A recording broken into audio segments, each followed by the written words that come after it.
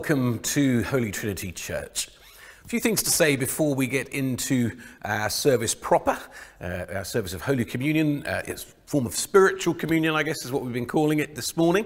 We'll come to that in a moment. But our preacher this morning is the new Archdeacon of Middlesex, a lovely chap called Richard Frank. Used to be a vicar just down the road in St Margaret, so he knows what it's like to be part of a church family and be a vicar. And he's going to be sharing some thoughts about knowledge and how we can grow in our knowledge of Christ.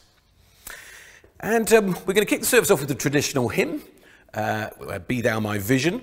And then later in the service, there's an amazing video that Sam Stocks has made for us with multi-instrumental kind of bits put together. And really grateful to Sam for doing that. So do watch out for that. But both songs, both Be Thou My Vision and 10,000 Reasons, are all about how it is that we can enlarge our vision of who Christ is and grow in our knowledge of him. Also, draw your attention to the Sunday school. They always premiere 9:30. They're going on till the 26th of July, but then they're stopping. But on the 26th of July, we're trying to get all our children and young people in a video. Vicky's found a brilliant song. You'll find the link on the MailChimp and on the website.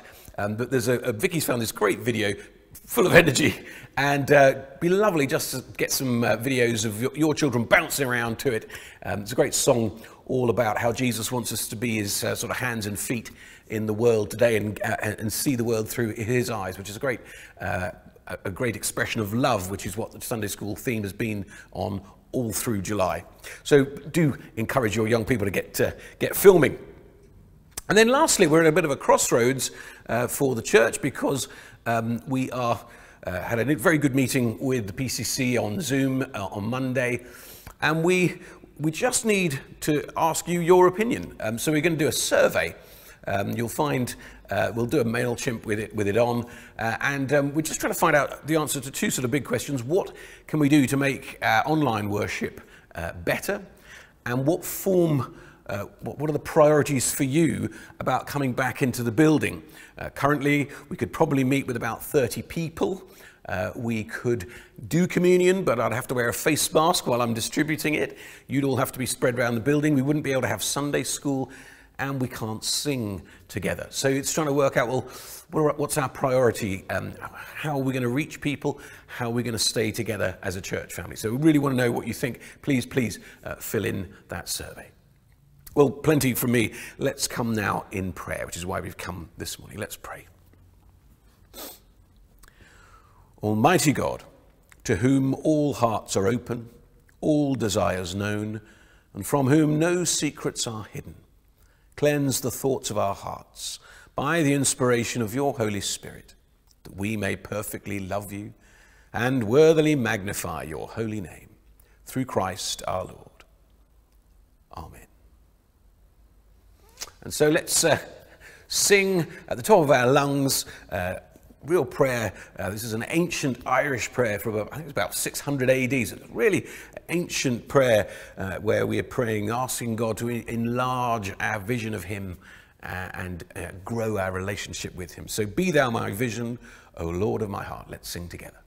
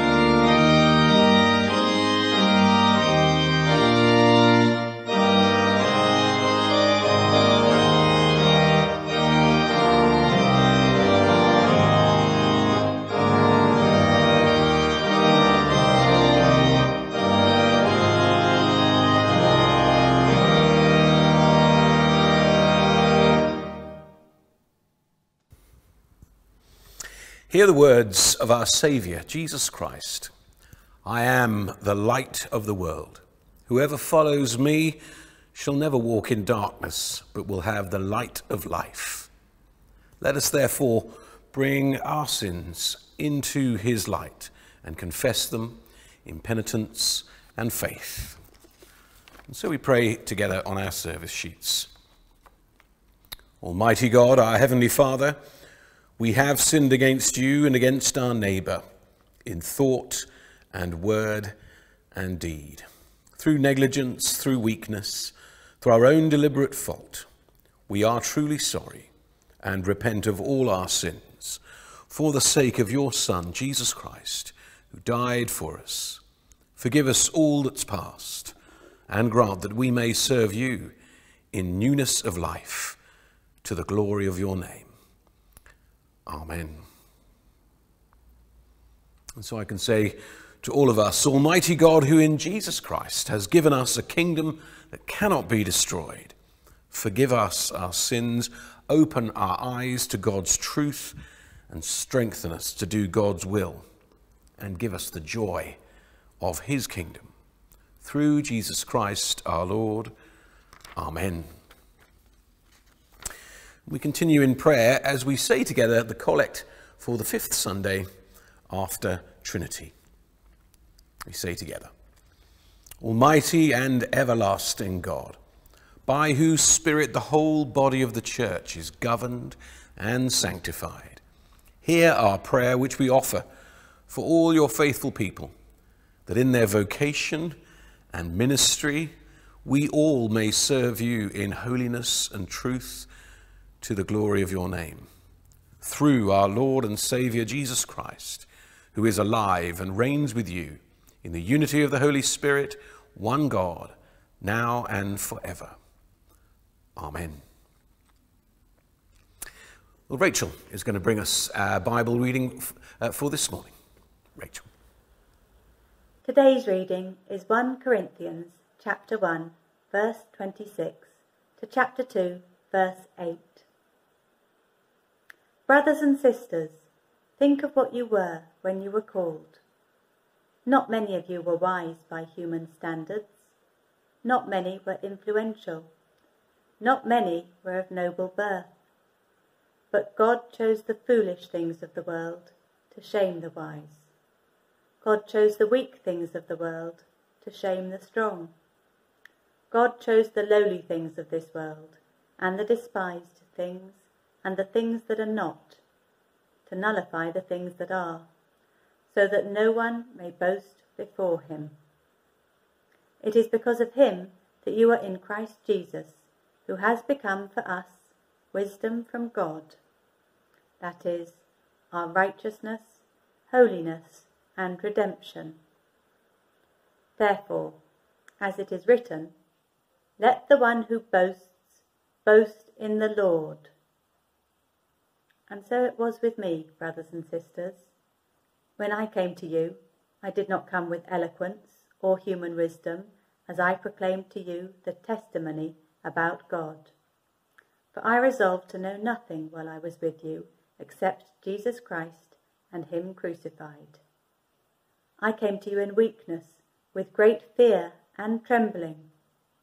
My message and my preaching were not with wise and persuasive words, but with a demonstration of the Spirit's power, so that your faith might not rest on human wisdom, but on God's power. We do, however, speak a message of wisdom among the mature, but not the wisdom of this age, or of the rulers of this age, who are coming to nothing.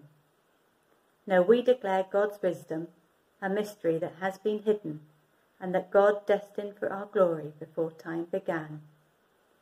None of the rulers of this age understood it, for if they had, they would not have crucified the Lord of glory. This is the word of the Lord. Thanks be to God. Well, perhaps, as the saying goes, knowledge is power, or at least can be powerful. But what do we do when we simply don't know? I began as Archdeacon of Middlesex some 15 weeks ago, on the very day that we in the UK entered what became known as a lockdown. I'd already known that as I plunged into this archidiaconal world of faculties and finances, HR and appointments, that my knowledge would be not even an inch thick and certainly not a mile wide. Knowledge might be power and can be really useful as we serve others, but what do we do when we simply don't know? We were walking, as we walked into lockdown, into a world that simply wouldn't bend to my knowledge gathering efforts. It didn't seem to matter how hard I worked, how much I read, how many Zoom briefings I attended or people that I spoke to. There was suddenly simply so much I didn't know and couldn't know, because no one did. None of us knew what was going to unfold over the months that were to follow. And ever since then, we've been running, and I confess, I suspect, a little bit more recently, trudging wearily through a world so unfamiliar, so unknowable, that it's hard to believe it's the same one in which we celebrated Christmas just 6 months ago. So knowledge may give us power and some influence, but what do we do when we can't know?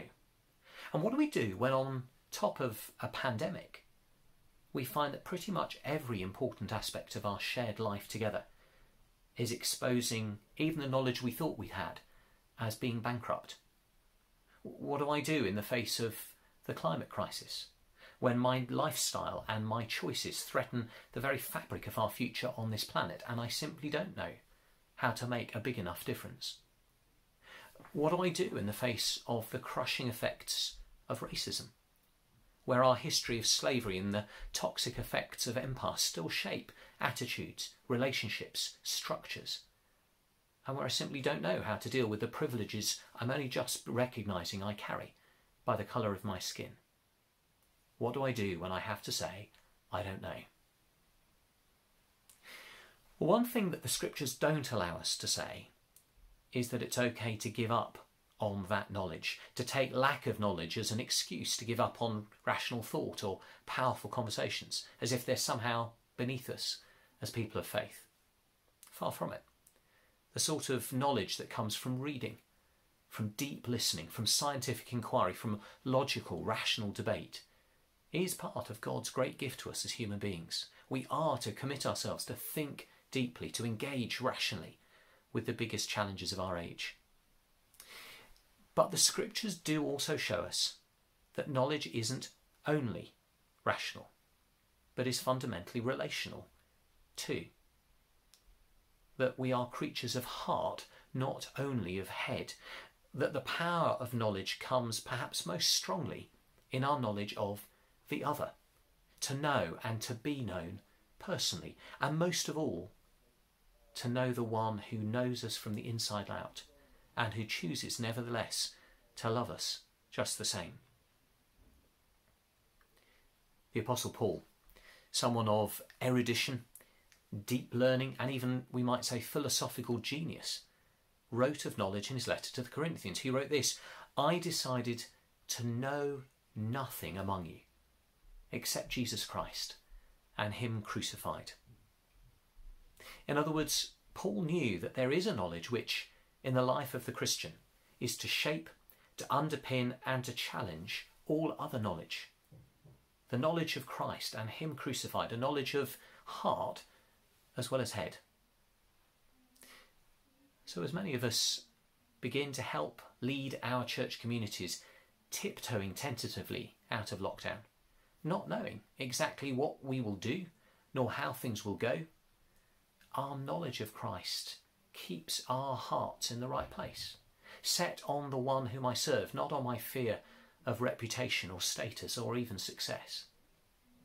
And as we try to respond to the growing effects and threat of climate crisis, knowing Christ helps set my personal desires and my appetites in their proper place. And yes, as we grapple with privilege and with the evil of racism, our knowledge of Christ and him crucified nails to the cross any sense that a human may be worth less or more than any other, so precious to the God who in Christ comes to meet us in love. these past 15 weeks may well have felt to many of us like 15 years. But as we walk together into this strange and unpredictable summer ahead, and as there's so much we simply don't know about how to live and how to act, may we determine, simply and most importantly with Paul, to know Christ and his crucifixion.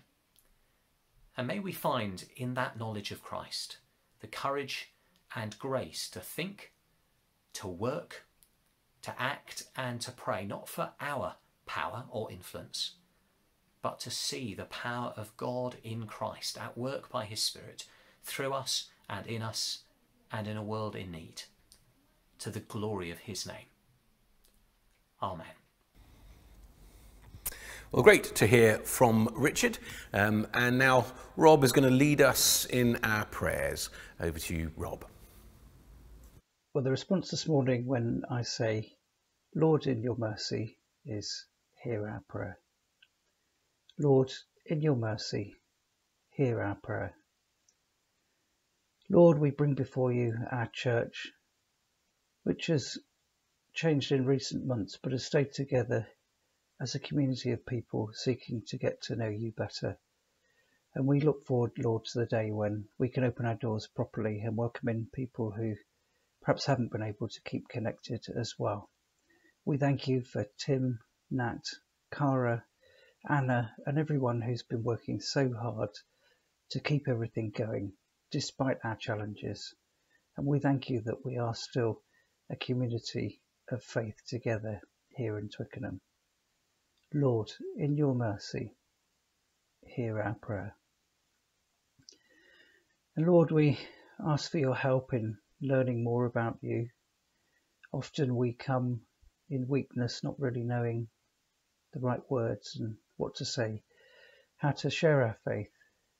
But we hope that as we work together, we may be able to demonstrate that this is a community that wants to know more about you, that wants to learn together and grow together. And we pray for the work, particularly as we try to outreach to this community, which has been difficult in recent times, but we really look forward to the time when we can pick that up. We pray that people will come together and that you will strengthen all of our efforts. Lord, in your mercy, hear our prayer. And we think of our leaders, Lord, those in difficult positions of authority at this time, and we pray that you may give them wisdom, patience, and strength to work out the right things to do or to make decisions, even though it's just so difficult. And we ask particularly for your help on all the medical profession. We thank you so much for everyone who's been involved in the effort to fight this virus, not just directly in the medical profession, but all those who have kept things going. We thank you so much for them, Lord, and we pray that you may strengthen them and give them some rest over the summer too. Lord, in your mercy, hear our prayer. Lord, we ask for your help, not just here in Twickenham, but more broadly in the country and throughout the world. We think of those for whom the lockdown has been a time of tension, and now they're perhaps getting more release, that there may not be too many problems with tensions and crime and violence, Lord, but we just pray that there may be a sense of safety, peace and understanding amongst peoples. And we think of those areas of the world where it's much more difficult because of access to medical care or poor access to resources.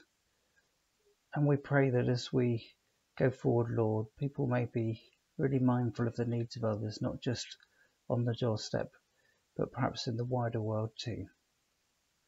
Lord, in your mercy, hear our prayer. And Lord, we bring before you all those who are sick and suffering at this time, for whatever reason, not just those with coronavirus, but those who perhaps aren't getting the care they would have done for other conditions. And we pray that as things start to ease up, they may now get what they need. comfort those who suffer, be with those who care for them. We pray for those who have died, those who are grieving, those who remember loved ones at this time. Lord, be with them all, comfort them in their sorrows, and give them and us all the joy and the hope of your salvation. Lord, in your mercy, hear our prayer.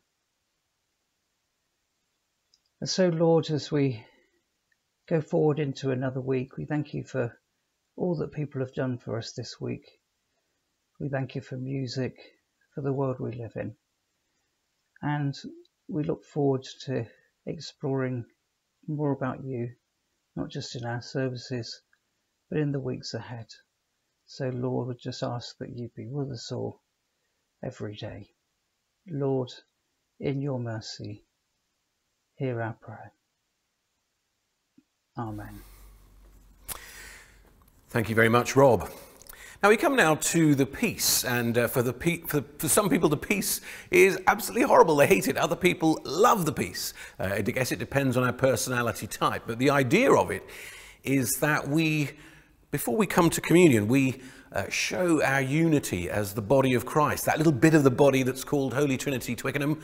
We show our unity, and we also show that we are going to deal with any problems that there are between us, because Paul, in all his one another's in the New Testament, my favourite one another is where he says, bear with one another. He expects friction. He knows we're human beings. And so in the peace we can say, yeah, we're going to fix that. We're going to sort it. We might not be able to do it right now in the middle of the peace in the middle of church, but we're showing our intention to fix it before we come to communion. So that's what we normally do. I think probably in lockdown, it's simply a case that we are saying to one another, I miss you. I really miss being with you, seeing you across the aisle in church, standing behind you in the communion queue, having a coffee with you afterwards, hearing about your life and praying for you. We're missing one another. So maybe in this little section, we wish each other the peace, and then just tell one another that peace be with you, or I miss you, whatever it may be. But take that opportunity now. So the peace of the Lord be always with you, and also with you. Let's exchange a sign of peace in one way or another.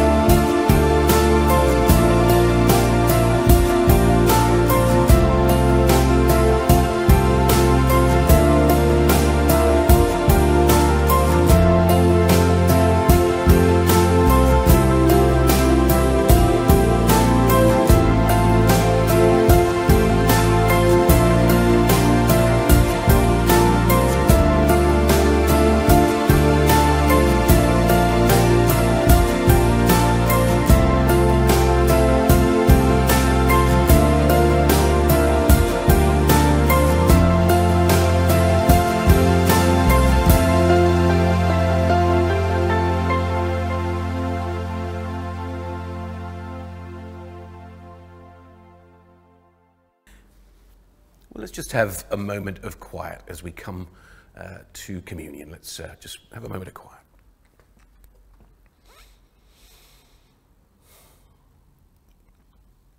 The Lord is here.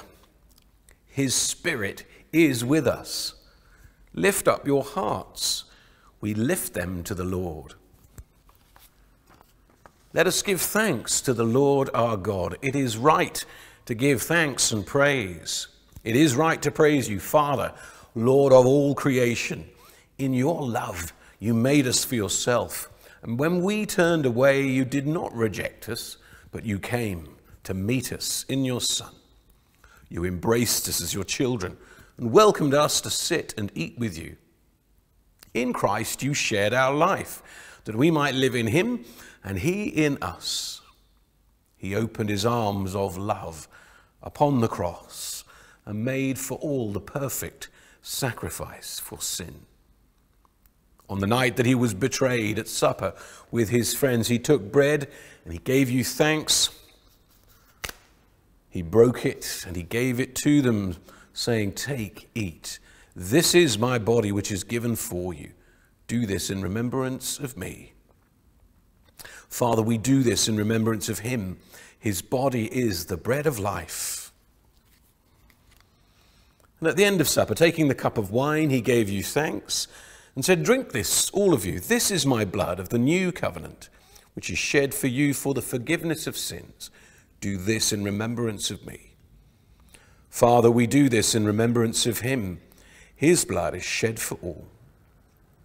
And as we proclaim his death and we celebrate his rising in glory, send your Holy Spirit on us, wherever we may be, that spiritually this bread and wine may be to us the body and blood of your dear Son.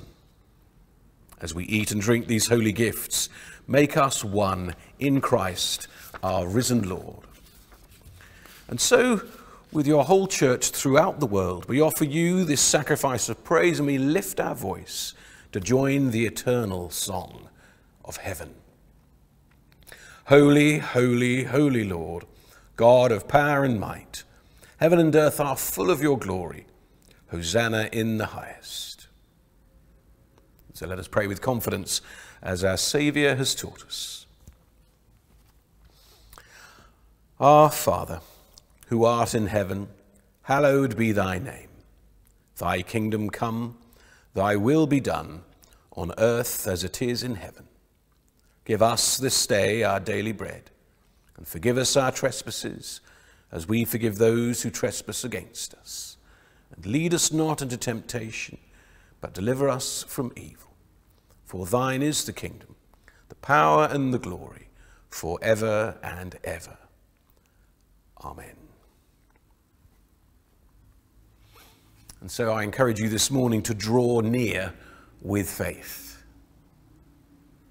Take a moment of quiet as spiritually you receive the body of our Lord Jesus Christ, which he gave for you, and his blood, which he shed for you, eating and drinking in remembrance that he died for you, and feeding on him right now in your hearts by that same faith and with thanksgiving.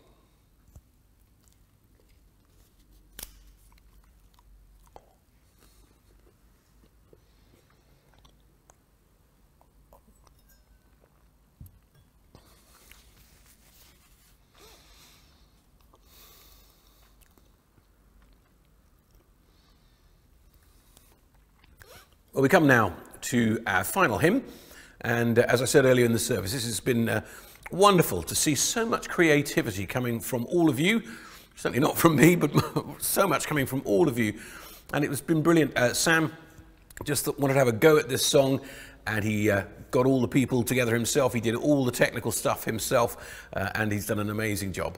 So let's, wherever we are, whatever our attitude, we might be lying on the lounge floor, we might be jumping up and down on a chair. Whatever we're doing, let's sing 10,000 Reasons, just really talking about that hope that we have, that our life is not just about this life, but it's rooted in eternity. So let's sing together 10,000 Reasons.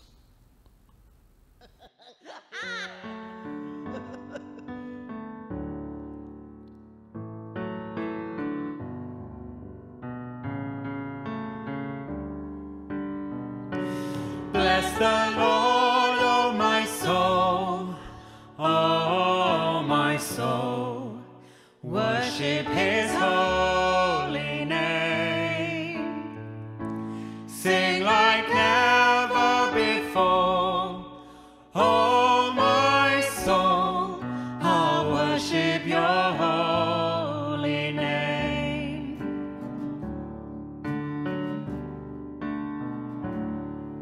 The sun comes up, it's a It's time to sing your song again. Whatever may pass and whatever lies before me, let me be singing when the evening comes.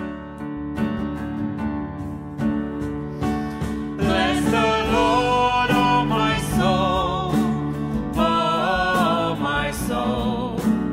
Worship His holy name. Sing like never before, oh my soul. I'll worship Your holy name.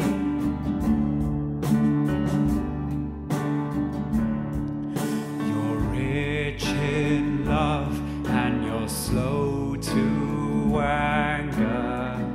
Your name is great and your heart is kind. For all your goodness I will keep on singing. 10,000 reasons for my heart to find. Bless the Lord, oh my soul, oh my soul. Worship His holy name. Sing like never before, oh my soul. I'll worship Your holy name. And on that day when my strength is failing, the end draws near and my time has come, still Your soul will sing Your praise unending. 10,000 years and then forevermore.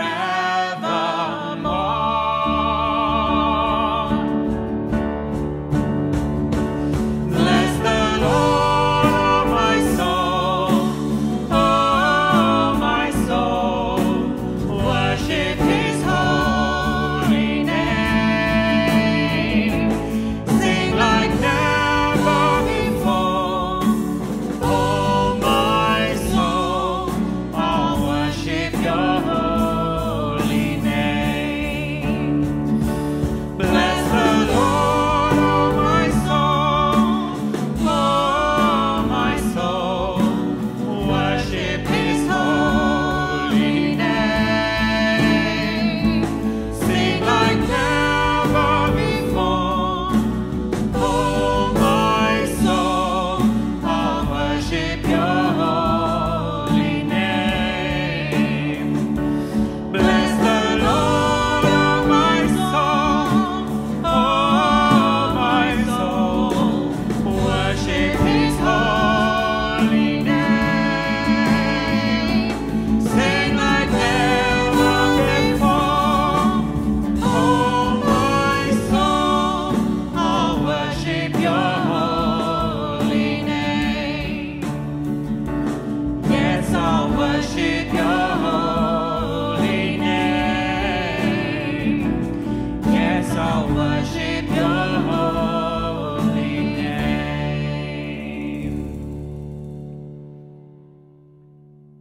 Pretty good. Alrighty. So as we go out into the rest of the day, the rest of the week, let's resolve now, as Rich has just been talking about, that we will want to know Christ and Him crucified. Our crucified Lord, let's get to know Him better this week. So we close with a final prayer. Now to Him who is able to do immeasurably more than all we can ask or imagine, according to His power that is at work within us. To Him be glory in the church and in Christ Jesus throughout all generations, forever and ever. And the blessing of God Almighty, the Father, the Son, and the Holy Spirit be amongst us and remain with us always. Amen.